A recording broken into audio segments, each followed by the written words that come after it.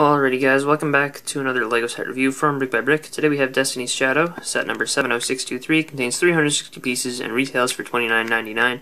Contains 3 minifigures, 1 boat, and a little side build for the Vermilion, so let's get started. A little Vermilion build included is this little hovercraft thing, which is kind of cool. It's kind of along the lines of the little Skylar hovercraft from the Tournament of Elements and the stuff that they did in Possession. I think the shape of it overall is pretty cool. It is built, just this way. It's kind of built so that the figure will be placed on, a 90-degree angle to the thing, which I think looks, good enough. And I like the use of these Urikai sword pieces, and I think overall it just looks kind of cool. And uses some newer parts like the inglet and the 2x2 corner tile. So I think overall, it looks pretty good, and the Vermilion on here, Vermin, he looks nice and menacing, but we'll take a look at him with the figures. The real big deal with this set is that we get another version of Destiny's Bounty, kind of. This is actually kind of a smaller version in the show. It's a whole lot bigger than this, but it is Destiny's Shadow. So I think that overall, instant first impressions, it looks pretty cool.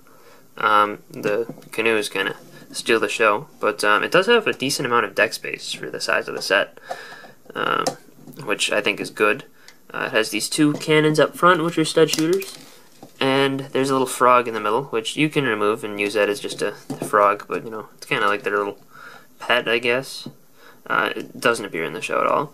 I like the shaping of the gold tube piece, the flex tube, that is used to kind of be a railing. This part feels a little empty to me. It feels like it should have a sand green barrier, maybe just clipped onto the tubes. If you had a couple more of these clips, I might do that at some point just to make it look a little better.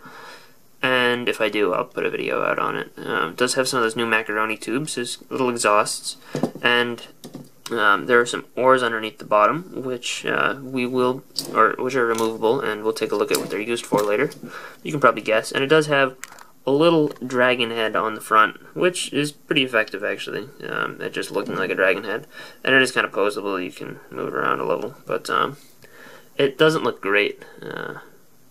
And I also built it wrong, but I think it broke while I had it just down there, but that's what it's supposed to look like, and I think that it does look, pretty respectable. The actual, Destiny's Shadow itself does have like a control room area, which is roofed off by these pieces here, and does include some printed tiles, 8 of them, which are transparent black. And they just, have a little bit of silver printing on there. They actually look unprinted in the instructions, which is kind of funny. But it does have these 2 lights as well, and the antenna that go all the way back. And the angle of the roof here is kind of, changeable. You can change that. You can make it kind of flatter or not flat. Lloyd does get a printed console in there, and there's a coffee mug, which is cool. I didn't realize this was a city set, but, the engines from the back also look pretty good. And this piece here is used for a little play feature. You can see these wings on the side. This is kind of looking like a boat almost, but when you push this forward, the wings spread out, and then it kind of, I don't know, it's a different form for the vehicle, and that's the form featured on the box, probably because it looks a little better. And you do actually get an extra pair of those wings. They're in one of these little plastic sheets. But I like how they fold those up using these arrow pieces. And in addition to just the boat, you get these 2 canoes, which, are pretty cool. And they just, use that Technic pin on the side. And you can fit, 2 figures in each one, pretty much. That's how much, space they take up. It looks pretty good. And that's what the oars are for. There's 1 oar for each canoe. And they do kind of like, wobble back and forth as well. And without the canoes on there, the back of it looks a little plain because it kind of loses the sand green color. So I would have liked to see, maybe instead of gray, these pieces being sand green, just because it would kind of keep the color scheme consistent with or without canoes. But overall, I think that the canoes look good, and they are on ball joints. You can kind of rotate these sections with the canoes up or down. I would recommend keeping them down like that. If you can get them in a position like that, I think it looks really neat. But yeah, that's pretty much all there is to the ship build. So let's take a look at the minifigures. So this is, I think, the only set to include just one Vermilion, and his name is Vermin. And he is, I think, the only Vermilion to have this combination of parts. This uses, I think, Ragmonk's, yeah, this is Ragmonk's armor piece, and one of the standard Vermilion helmets. The snake's coming out. He does have a Vermilion sword, which is a cool piece, but he does have the two sides to his face as well. And you can use either one, really. Ragmonk's armor piece hides this standard torso print, I believe. I don't think it's exclusive to him, but it might be. I still haven't gone through all the Vermilion warriors with all their armor taken off and everything to figure out what armor pieces are exclusive to what. And there is the back of the torso print, which I feel like I've seen in a bunch of the sets, so I don't really know for certain, but there is the second side of his face, which I think is the one that they show in the box with this guy. And that is Vermin. And he, you know, does get his little side build, but I think this set focuses more on the ninja, so let's take a look at the ninja figures. So in this set, we get Lloyd and Cole, and they both are, you know, in their standard Hands of Time outfits. Lloyd doesn't get his shoulder pads, but other than that, you know, standard. And Cole comes with the pause time blade, I think, right? That's what this is.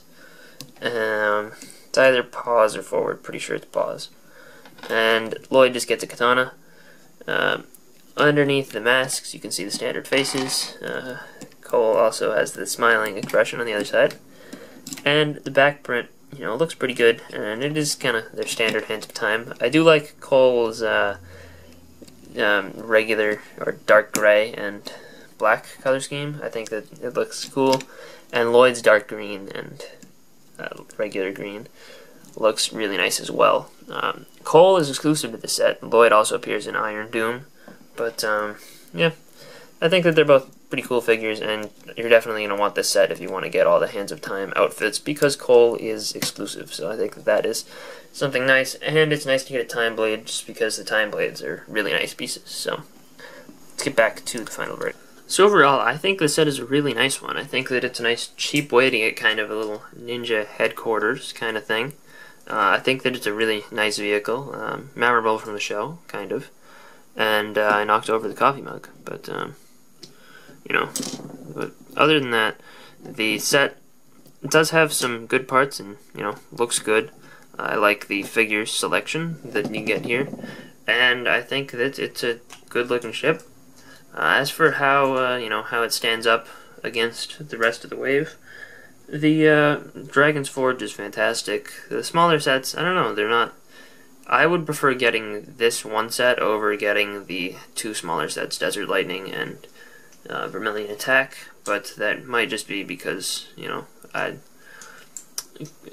mean, it's because I like the build. I don't know if everyone will enjoy it as much as I did. I think that it has some cool, or a nice feature, and I think that it's a good way to, you know, hang on to your ninja figures. Kind of makes a good looking mobile headquarters, and a very good substitute for everyone who cannot afford Destiny's Bounties, like all the ones that they've done. I think that it's nice to be able to get a smaller version of some kind of mobile ninja boat. So I like that. I like the set as a whole, and I think that there's not a whole lot wrong with it. So overall, I'm gonna say that this is a pretty solid one, and definitely the better of the two $30 Hands of Time sets. So hope you guys enjoyed this review. Let me know if you did in the comment section down below, and I will see you guys all later. Bye, everyone.